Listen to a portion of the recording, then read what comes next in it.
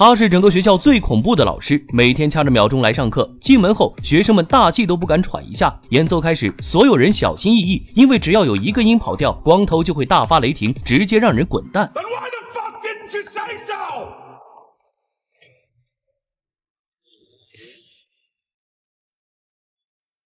接下来轮到新来的鼓手，这个鼓手叫安德鲁，顶尖音乐学院的大一新生。他一直想加入光头的乐队，立志成为最强鼓手。这天，他终于如愿以偿，成为了替补鼓手。他以为离梦想越来越近，殊不知噩梦才刚刚开始。安德鲁开始演奏，前面还不错，光头也很满意。可到了第17小节，第1遍不对，第2遍还是不对，第3遍、第4遍、第5遍都不对。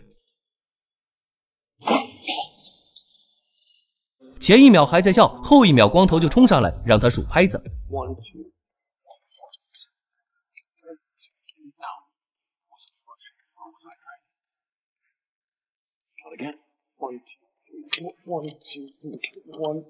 Rushing or dragging? So you do know the difference.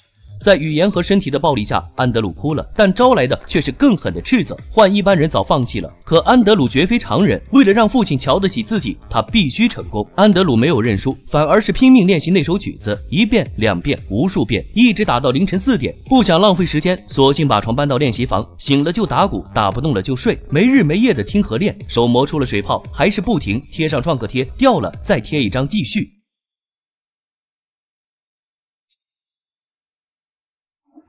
一场大型演出即将开始，临上场前，主鼓手将乐谱给安德鲁保管。然而买个咖啡的功夫，乐谱就不见了。这下糟了，主鼓手没有背乐谱，根本上不了场。光头得知后当场暴走。这时安德鲁把握住机会。I can. 这段曲子他练了上百遍，甚至上千遍，每个音符、每个节奏都早已牢记于心。毫不意外，在安德鲁的稳定发挥下，乐团拿到了第1名。当晚，他就升级成了主鼓手。然而，椅子还没坐热，光头又找来了一个鼓手，还是之前和安德鲁同一个乐队的。光头直接换掉安德鲁，将他提拔为主鼓手。安德鲁不服气，找光头理论，而光头只留下一句话 Said not now! If you want the fucking part, earn it. 安德鲁彻底愤怒了。这个男人为了自己的音乐梦想封心所爱，把刚处的女友给甩了，只为了再多一点时间练习打鼓，练到满手血就泡到冰水里，练到口吐芬芳，练到入魔，练到崩溃，一拳砸破鼓面。这天上课，机会再次降临，光头因为心情不好，提出了一个不可能完成的任务，每分钟400拍，3人轮流上阵，打到后半夜都没有人能达到要求。这怎么办？磨呗，磨到有人打出为止。所有人都大汗淋漓，双手充满鲜血。就在另外2个鼓手即将放弃之时，安德鲁越战越勇，因为这就是他的日常。终于打出了完美的400拍，成功夺回核心鼓手的位置。You earned the part.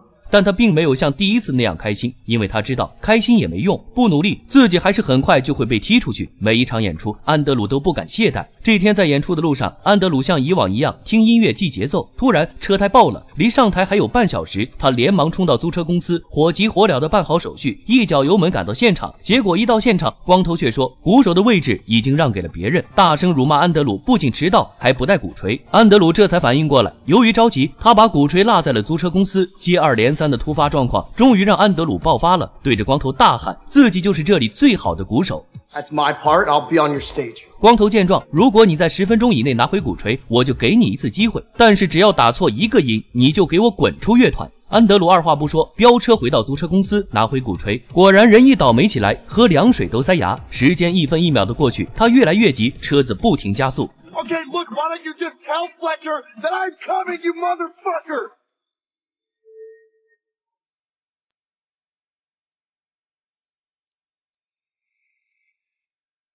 满身是血的安德鲁从车里爬出来，对方司机不停在问有事吗？但安德鲁心想的只有自己的鼓槌有没有坏，还好鼓槌完好无损。安德鲁连忙拿起鼓槌，立即往现场跑。他为打鼓流的血可不差这一点。终于他赶在上台前1秒抵达了现场，在众人诧异的目光下走到了鼓手的位置。当一个偏执的魔鬼老师遇上最痴狂的学生，结局只有2种，要么成为天才，要么坠下地狱。光头和安德鲁显然属于后者。只见安德鲁浑身带血，拿起鼓槌开始表演。然而受伤的他连鼓槌都抓不稳，他的手控制不住的颤抖，鼓槌甚至一度掉到地上，更别说是跟上节奏。光头见状就让乐队停了下来，对安德鲁说 You're done. 听到这一句，安德鲁明白演出搞砸了，他的内心几近崩溃，一天的遭遇和长时间积累的怨气，此刻全部爆发了出来。他一脚踢开大鼓，冲上去扑倒光头。然而揍人一时爽，事后火葬场，安德鲁因为打老师被学校辞退了。退学前，他匿名举报了光头，理由是暴力教学。原来安德鲁的父亲找到律师调查，得知光头在此前竟然逼到一名学生抑郁上吊，光头也因此提前结束了教师生涯。这一仗两败俱伤，本该前途一片光明的安德鲁，现在却变成了一个餐厅前台。但看到路边的乐手，他的心还是忍不住悸动。这天，他路过一家爵士酒吧，看到了一个熟悉的名字，他走进去，正是光头。他现在变成了酒吧的钢琴手。两人坐下来，敞开心扉，第一次面对面的谈心。师徒两人就此聊了起来。光头告诉安德鲁，世上没有比不错更害人的词语，自我满足会消磨一个人的斗志，音乐天才都是被逼出来的。安德鲁反问他，你不怕逼得太狠，反而把天才练废吗？光头却说，天才永不放弃，熬不过去的都不是天才，而是蠢材。还说他对安德鲁所做的一切都是为了激励他。临走前，光头邀请安德鲁担任自己乐队的鼓手，去参加演出，台下都是业内大牛，如果表现不错，可能会直接和唱片公司签约。安德鲁心中依然对打鼓无比热爱，毫不犹豫就同意了。这次是自己实现梦想最后的机会，不成功便成仁。终于，他再一次回到了舞台上。然而就在表演之前，光头对安德鲁说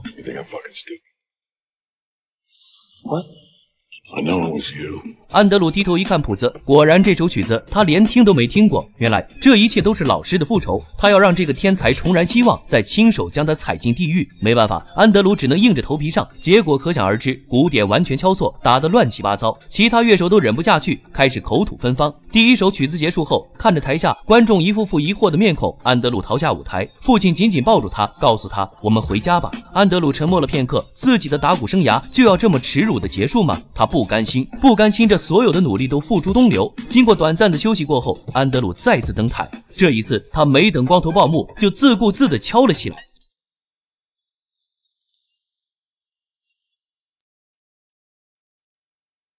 所有人都很疑惑，光头冲过来骂他，他猛敲镲片，反手给了他一耳光。慢慢的，乐手们反应过来，跟着开始奏乐。此刻，安德鲁掌握了主动权，光头见状也脱下外套，跟着指挥。终于一曲结束，但安德鲁没有停下。灯光再次亮起时，安德鲁的人生表演才刚刚开始。他敲鼓速度越来越快，逐渐进入佳境，是那段完美的400拍。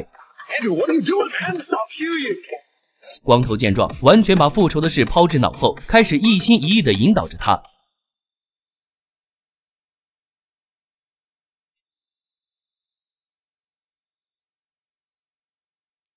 这一场酣畅淋漓的表演是安德鲁的内心释放和自我救赎，是他的自尊和自信的回归。鼓槌落下，两个疯子相视一笑。许多人说，这不是一部励志片，而是彻彻底底的悲剧。安德鲁为了达到光头的要求，逐渐忘记了当初对音乐的热爱，而是为了演奏而演奏。对于光头这样的教育方式，你怎么看？好了，今天的节目就到这里，我是独立鱼，记得点赞加关注，陪你看电影。